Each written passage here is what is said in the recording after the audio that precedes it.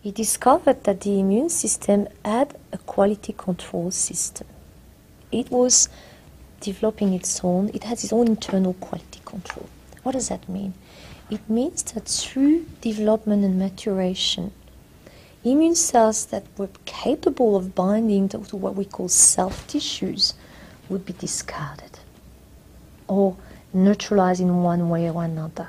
But the one thing Burnett couldn't foresee back then is that his theory and his mechanism is just not foolproof. Unfortunately, it's not foolproof. And the reality that we know today is that we live with potentially harmful immune cells. So in a normal situation, they are regulated. So there's two kinds of immune cells. There's one called T lymphocytes. The T lymphocytes are very important to fight infected cells, to provide help to other immune cells, to make antibodies. It's also important to, just destroy potentially harmful infected cells and cancer cells. Some of those cells can potentially be harmful.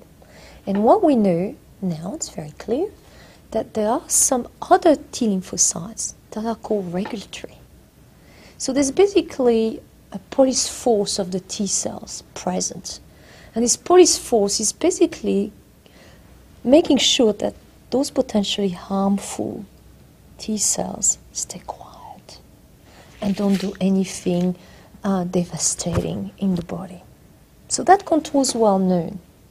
But by the same token, we know we have antibody-forming cells that are potentially dangerous.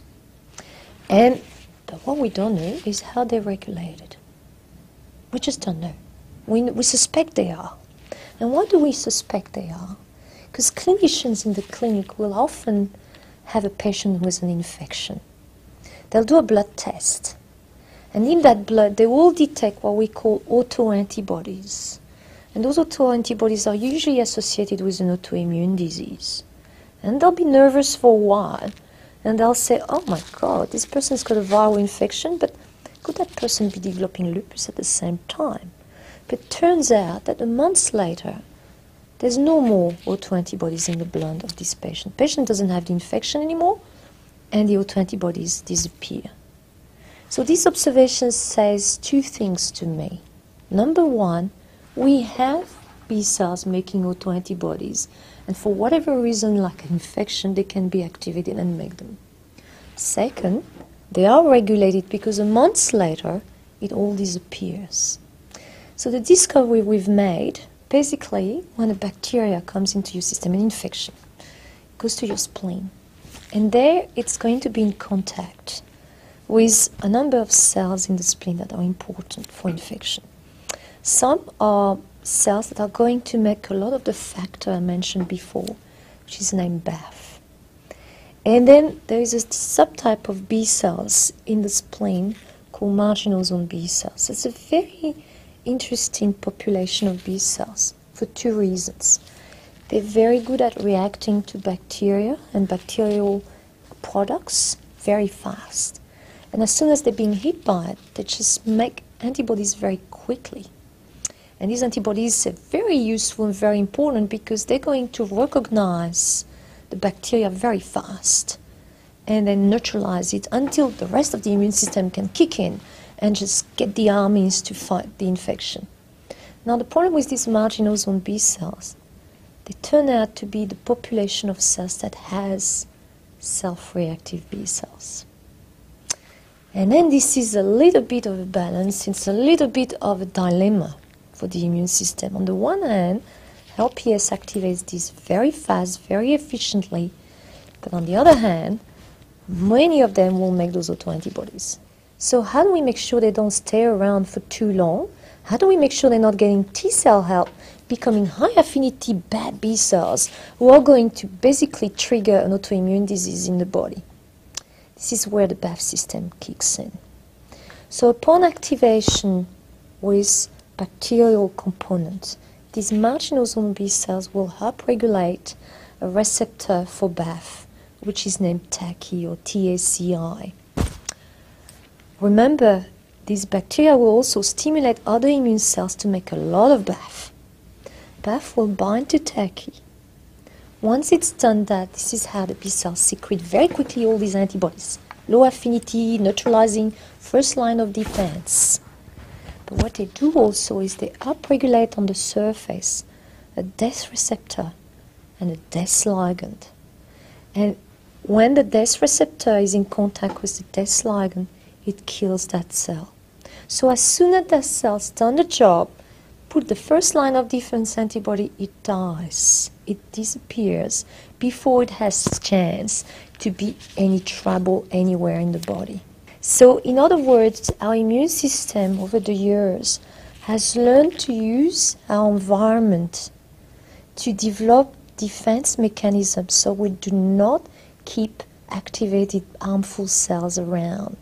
So it's a very interesting twist to our understanding of how the immune system can prevent an autoimmune disease and regulate itself. So the thing that's important is what Burnett's described is acquired immune tolerance. In other words, it's an education of immune cells that are using self-antigens to recognize what's good and bad. It's been named acquired immune tolerance. So it's an education to tolerate your body. What I've described is different. It's called an innate immune tolerance. It's a tolerance that is being developed by cooperation between immune cells and bacteria. What this discovery has brought is a new eye to, a new ideas on how the immune system prevents an autoimmune disease. Now, once you know that there's one mechanism on one hand, Burnett, and there's this new mechanism there, then you go back to the disease that can't be treated. And you ask yourself, can't be treated maybe because we're looking at a different type of anomaly. And that anomaly is not the conventional Burnett issue, it's this innate immune tolerance that is defective. So once you've got that, we know the players. The players has this Stachy receptor binding to BAF. We know that we have fast ligand. Then those are therapeutic targets. We can look at those. We can look at restoring those. We can look at bypassing those so we can get the same effect that is missing in people who don't have it and are getting sick as a result. I think anything that, I mentioned a few, like lupus, rheumatoid arthritis, multiple sclerosis, but I'd be looking also at cancers in the immune system, because this particular receptor I mentioned, TACI, is expressed on cancer cells. And what if the mechanism of death? So often cancers are there because they don't die, the cells don't die, they are defect in the death pathway. And maybe that particular mechanism I've described is defective in cancer as well as it's defective in some autoimmune disease. So we should be having, we should be open in terms of where this could be very important, and then where we should be restoring it. So yes, there's been a few. I collaborate a lot with the Walter and Eliza Hall Institute. On this paper? Yeah.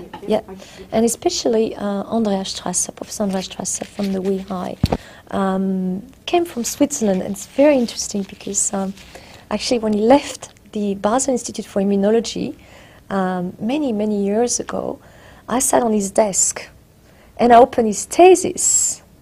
And he said to me he was going to Australia and only stay a few years and come back to Switzerland, but he never came back. He stayed at the WEHI and became one of these very talented scientists in Australia. He's a member of the Australian Academy and so forth. And so he's been helping us because he's an expert in the death pathway that we've discovered. And he's generated a lot of animal models to dissect this and confirm that this is exactly what was going on. So it's been very helpful, him and Lauren O'Reilly, an early career researcher in his lab. We have help also from Paul Herzog at the Monash Institute of Medical Research. So Paul is an expert in bacterial-induced inflammation, innate immunity. So he's been very helpful and instrumental in helping us understand and develop this project and get the results we got. And also collaborators from hematology, Dr. Steve Giandakis, and he's been helping us understanding the signaling events that are involved in this. So yeah, it's been a state-wide effort, and certainly a Melbourne-wide effort, and that's the fun of it, actually, is to be able to really pick the brain of the best. And there's a huge concentration in Melbourne, so it's been very exciting in that respect. Little bacteria coming in very fast. They bind to TLR4 on all these cells. The orange thing is BAF being produced, binding to TACI. The cells make antibodies, and then they upregulate fast and fast ligand. And then that triggers death of the middle B cells in the middle, the marginal zone B cells, and they disappear. And that's how the immune system regulates itself. And make sure that that cell here in the middle, once it's activated, disappears and not staying around and causing trouble.